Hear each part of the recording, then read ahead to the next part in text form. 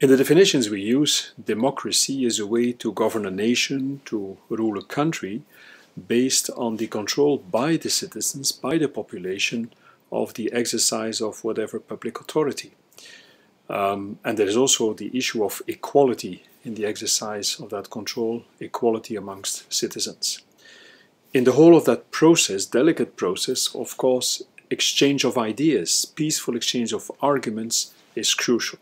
And that's the reason why dialogue, well-informed, good dialogue, is so essential. It's at the core of all democratic processes.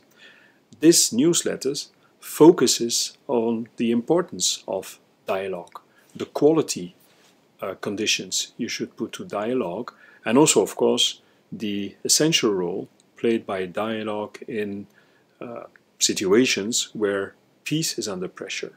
Inter-party dialogue leading to new constitutional provisions, dialogue leading to peace, to settle violence, for instance, are examples described in this newsletter.